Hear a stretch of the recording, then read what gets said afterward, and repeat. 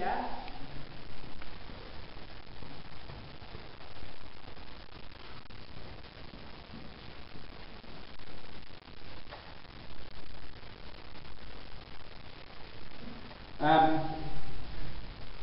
Reality TV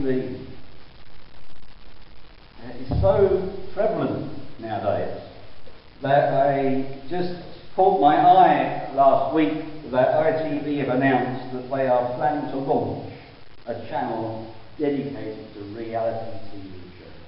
Does that mean it won't be on any other channel then? They're all gone That's now. brilliant. Yeah. Yeah. How people love reality shows now. According to The Economist, 1 out of every 7 teenagers hopes to attain their fame by appearing on a reality show. There's a short point. And there is no doubt that reality shows are popular, but please understand they aren't reality. Entertaining, possibly, but realistic, not usually. But that doesn't prevent people from thinking that what they see on TV is how the real world is what I'm trying to say. In the same way that people are often confused about the realities of the Christian faith. People have ideas of what a Christian is, what a Christian believes, the way in which a Christian behaves, what they are like. And not all of those ideas are right. And even inside our churches, up and down the country, we have kind of stereotyped ideas of what Christianity is, which again is not always correct. What people believe about Christianity is often based on what they think they learned in Sunday school or some RE lesson, what they saw on TV, what they've been told God is like, or what they heard that people are supposed to be like in church. But their views of spiritual things are so often closer to reality TV than real people and real life. So James begins his letter that we're looking at this week in James chapter 1 with a kind of a reality check, if you will, for believers. You know, there are 2 ways that you can look at this world in general. One is through the eyes of unbelief, by kind of thinking, well, the world is just random, it's kind of meaningless, it's chaos, you see all the things that are going on and so on. And the other way to look at the world is through the eyes of faith, that God actually is in control, that he has the power to work things out for good. The first one might seem to appear true. It may appear to be real, but that's not the way the world actually is. And I believe that we live in a world that was created by a loving God. And in spite of our rebellion as human beings, it was redeemed also by a loving God. God is in control, no matter what we think, no matter what we, or at least the humans believe to be true. And James wants to make sure his audience, his listeners, understood this, because they too were going through some tough times. And this letter was written, let's kind of put this in perspective, it was written to Jewish Christians. They had scattered around the Mediterranean area because of persecution that was going on. And they had to, leave their homes and so on. It's not that dissimilar to some of the things we've seen in various countries around our world in the last few years, even now in Syria and so on. Christians were being persecuted and pushed out of their homes, and so they left and they scattered around the place. And James is writing to this group of people. Many Christians were suffering mistreatment at the hands of governments and religious leaders, and James is kind of trying to put their situation into a proper perspective for them. As followers of Jesus Christ, we need to stop and check that we are in line with Scripture and the teaching of the Lord, rather than what other people think about Christian life and so on, or even what we've been brought up to think about it. So there are 3 reality checks in this first half of chapter 1 that I want us to just look through for some time this morning. These are things that first century group of Christians scattered around, and even today, though, need to be aware of. 3 reality checks. And here's the first one. Reality check number 1 for each of us. Remember that problems can work for your benefit. Remember that problems can work for your benefit. James begins by making a statement that may not easily be understood at first glance. Because he says in verse 2, "Dear brothers and sisters, whenever trouble comes your way, let it be an opportunity to be joyful." When troubles come your way, see it as an opportunity to be joyful. An opportunity for joy? What does he mean? He isn't talking about seeing things through rose-coloured glasses. That's not what he's talking about. He isn't talking about, pretending things aren't bothering you and kind of putting on a brave face. He's not talking about that either. He's talking about having a realistic, practical, down-to-earth, bottom-line perspective of our problems. Because our problems can actually work in our favour. How, you say? Verse 3 and 4.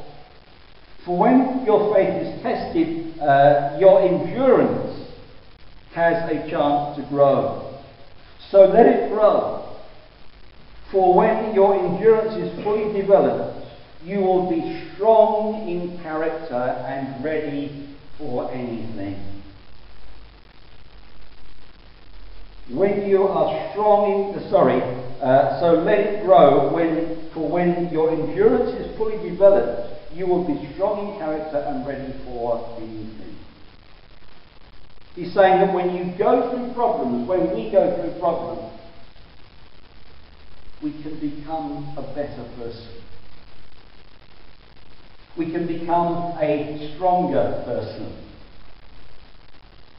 We can become more capable of doing anything that God has called us to do.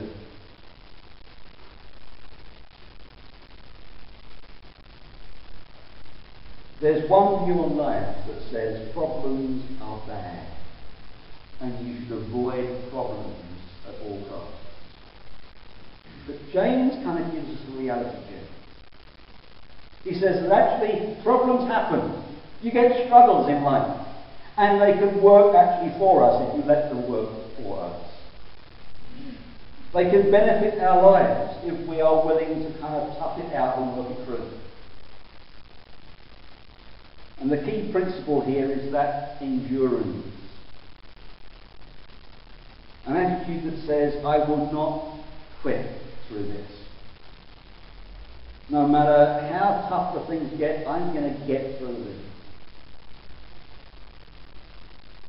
Now, every person in this room this morning has problems, has struggles. Every one of them. And you have different ways of dealing with it. Some might kind of, in a certain struggle, go, I'm just going to run and hide from it. I just can't deal with it. I'm going to shut myself away somewhere. There are others who, when faced with some struggle or difficulty, kind of just end up, as I was talking a little bit earlier about this kind of whining and whinging and complaining about it all. Or there's those that, when faced with difficulty, stand up tall. Say, right, I'm going to work through this. And it's a choice. Okay. And if we choose option 3, our problems will prove to work to our benefit. With God on our side, we can work it through, and the reality of it is, reality check number 1, is that we can actually benefit from our struggle. We will gain something from our struggle. Reality check number 2. Remember that you're not in this by yourself. Again, there's one view in this world that says, you have to fight your own fights. You have to solve your own problems. You're on your own. You make your own decisions. You have to take care of yourself. The Christian view is different to that. It reminds us that we're not on our own, ever. We're never alone. James says in verse 5, if you need wisdom, if you want to know what God wants you to do, ask Him. And He will gladly tell you. He will not resent you asking Him. What an incredible promise is tied up in that verse 5. If you need wisdom, God will give it to you. When you think about it, you see that wisdom is really the solution to so many of our problems. Wisdom will not only get us out of the jam, but sometimes wisdom will stop us going into the jam in the first place. I read again this past week of a businessman who was facing a real financial crunch. And he kept trying to go and borrow money from all sorts of sources. And he just couldn't do it. He was really struggling at work. There was real crunch time. And he was trying to gather some money together to keep the business going. And no way was he getting anywhere. He was so desperate. He was getting to the point where he thought, I'm going to have to let my employees go. And he went to God and asked for God's wisdom. True story. And he went to God for wisdom. And one day he says, suddenly the answer came. He thought of somewhere that he could sell off his overstock that he had, doing nothing. He compacted his office space down so that he could then sublet some of the rooms that he had in the building. And he put together a fast promotion for his best clients that he'd already had. See, he thought he needed money. That was his option. Panic, everything's going wrong. I need to gather some cash together to keep the business going.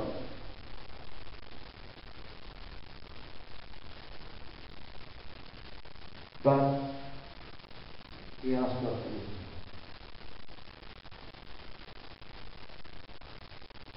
And God gave him the wisdom to see it through without any cash involved.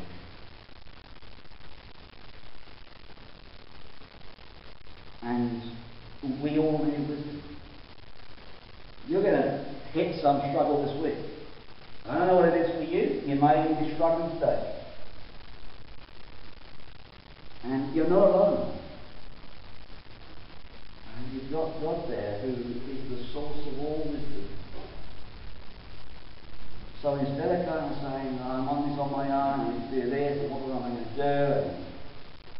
And Lord, give me the wisdom. And James says, if you ask God for wisdom, you'll get it. You know, there'll be times when you think, I need more money, I need more time, I need more resources, I need more people, I need more talent, whatever it is. But really what you need is wisdom to see through the struggle, whatever that struggle is. James writes in verse 9, Christians who are poor should be glad, for God has honoured them. And those who are rich should be glad, for God has humbled them. They will fade away like a flower in the field. The hot sun rises and dries up in the grass, the flower withers, and its beauty fades away. So also wealthy people will fade away with all their achievements. In other words, again, don't put stock in your own resources. Remember, this is what I've got, this is what I've got to work with, and this is, I need to accumulate more or do this with it or whatever. Because James is saying, if you're poor, don't look at your poverty. Look at God who provides for you. We looked at that a couple of weeks ago when we were talking about worrying, haven't we? If you are rich, don't be too impressed with yourself and kind of say, oh, wait, I've got all this. Because your money means nothing in eternity. He's saying that whether you have a lot or a little, don't live by your own resources. Don't think this is it, this is me, this is what I've got, this is what I haven't got. Live by God's resources. Because again, as we've said in the last few weeks, the tangible things that we've got around us aren't lasting. They aren't eternal. Stuff, money, even friends, they're not going to last forever and ever and ever and ever. God is, and our life with Him. So don't put all your kind of life into stuff around you, whether it's a little bit or a lot.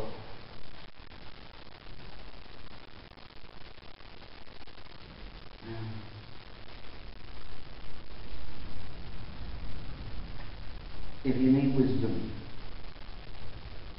ask for it.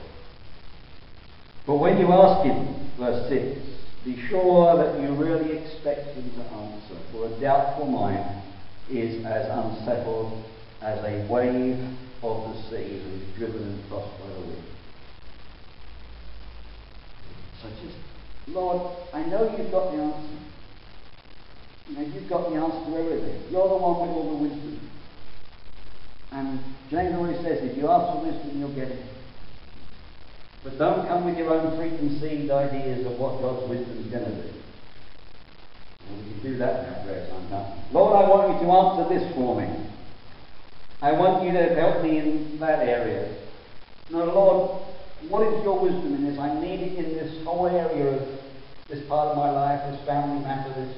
I'm open to whatever you suggest.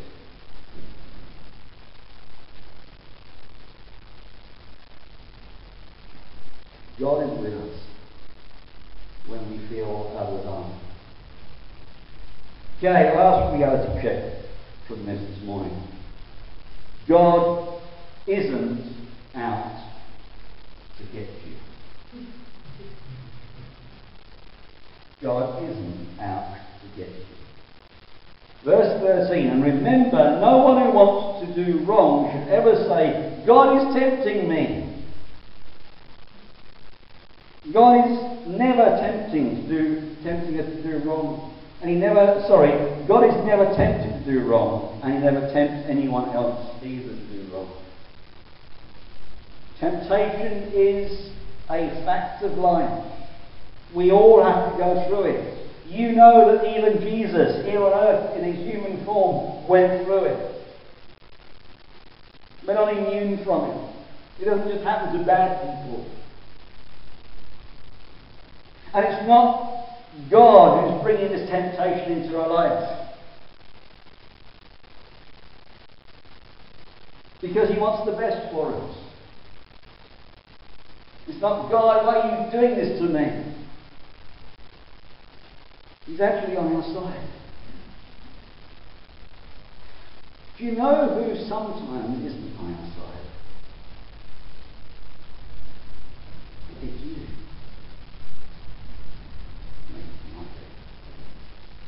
Time and time again, we are our own worst enemy.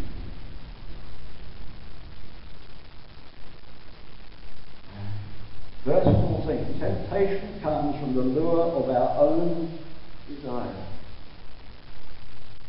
These evil desires lead to evil action, and evil actions lead to death. We don't blame God for our sin. Neither can we blame the devil for our sin. Ultimately, I am the one who does the sin. So you. James uses this word in here, and depending on what version you've got, and depending on what line you're reading and so on, he uses tests and trials, and also temptation. Actually, when you look at the original Greek word that was written there, it's the same word. Tests, trial, temptation. Maybe you think of them as struggles to get through. Now, God doesn't send these things our way. He's not, as I say, out to get us. They are part of our human experience. As I say, Jesus went through them himself. These struggles are so often, or at least they should be, a positive side of our life. Verse 12, God blesses the people who patiently endure testing. That word. Testing, trial, temptation. Afterward they will receive the crown of life that God has promised for those who love him. Now God doesn't send this stuff to us. But he knows that these things can actually work for our better. We can rely on him more. We can seek his wisdom. We can become stronger and endure and persevere and all those kind of words. You see, these trials and these tests and these temptations all have one thing in common. They are temporary. Again, like we talked in the last few weeks. Those things are temporary work. And we can outlast them. And when we do, there is a reward waiting for us, says James. God isn't out to hurt us and get us, he's out to actually bless us. So he knows when these struggles come through, he doesn't want us to hurt. He knows that if we actually get through them, we will be blessed by them. We will be encouraged by them. We will be enriched and strengthened by them. If we come to him and he sees us through. We're going to have all sorts of problems and tests and trials and temptations in our life. And the tendency sometimes is to kind of say, what are you doing wrong? But he's not doing to us. Bad things happen. And we can be negative about life. We can complain about life. We can say, why me, Lord? All this going wrong in my life. Or we can be positive. This testing time that I'm going through, this struggle, this trial, is temporary. And in this little temporary moment that I'm struggling in, I can actually learn from it and develop in my life. And my character can be built up from it. And I can help somebody else who's going through a similar situation from it. So reality check number 3, God isn't out to get us. He's out to bless us. And use even those bad moments to make you and I a better person. So how do you see it? Glass half empty, glass half full. Some view Christians as people who don't live in a real world. They are goody-goodies who put on kind of rose-coloured glasses through life. No. Christians are those who live in a real world. They see the struggles for what they really are. Something that's temporary, that can be endured with God's strength and with his wisdom. And the struggle can be turned into something that will make us better people. It's so easy to moan and groan about our pains or our illness. It's easy to criticise someone for winding you up in some way. It's easy to complain about something or someone as if life is not fair. We can all do that. But the true Christ follower rises above it. They seek God's wisdom in dealing with it. Lord, how can I turn this scar into a star? What can I learn from this experience?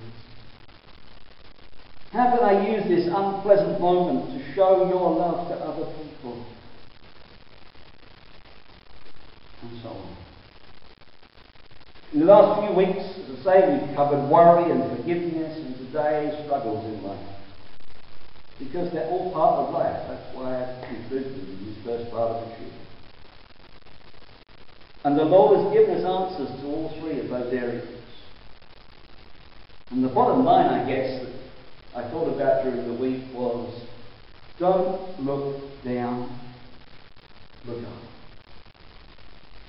Because in all of these areas that we've been talking about over the last few weeks, it's very easy to look down. Feel bad. Feel rotten. Feel failures.